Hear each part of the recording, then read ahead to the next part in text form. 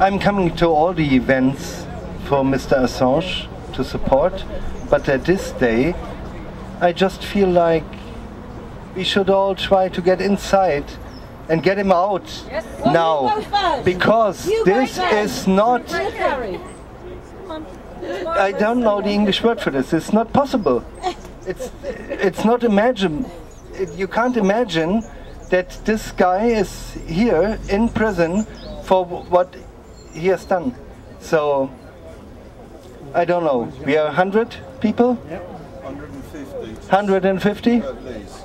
Yeah, so my feeling is, I know it's, I'm kidding, but normally we just should get inside and get him out. Will we storm it? Will we try? Will we just It's time. It's time for it.